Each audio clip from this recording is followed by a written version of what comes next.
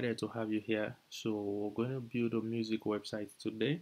Let me quickly run you through what we'll be doing. So the first thing is obviously we're going to have to set up the website, and yeah, that includes the designs, customization,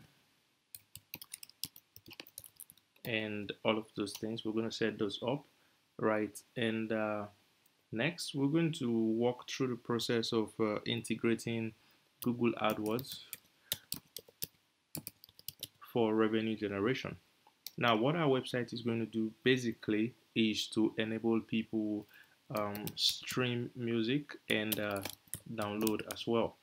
And we would also integrate a paywall so so we'll set up a subscription service kind of like Spotify, right? We're going to do that as well, and we're going to allow people buy music as well. So let me just increase this so you can see it properly. So do all of this, and obviously the first thing you need is a server. We already have one here, so this is our company server, but obviously just going to use this one for demo purposes, right? So we already have a server set up here. So what I'm going to do right now is, this is our cPanel. I'm just going to scroll to the very bottom and I'll click on WordPress.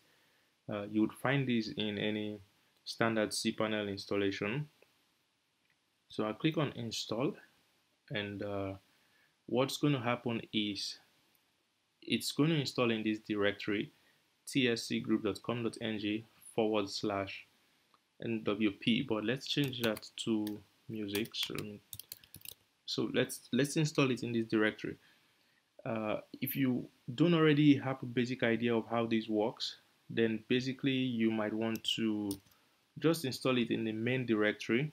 So if someone visits www.tscgroup.com.ng, they're going to land in your website. But in this case, we already have a fantastic website running there, and so here it is. This is tscgroup.com.ng, and I really don't want to overwrite that, so I'm just going to put it in a directory which I name music. So now if you want to access it, you would have to visit tscgroup.com.ng/music.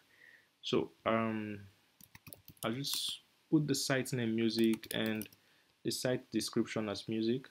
For the purposes of our demo, I'll use password 100, pass 100 as our password. You shouldn't use such a password anyway.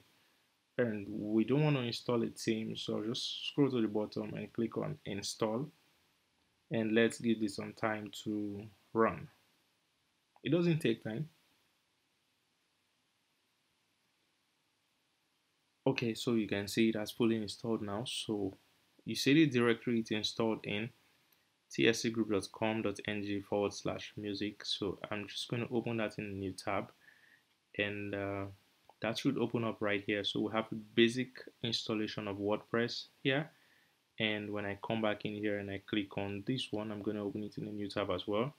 It's going to open our administrative URL. This is where we basically control all of the websites, from everything that happens in the website. So think of this as your dashboard, and think of your cPanel as your backend. Yeah, if that makes sense.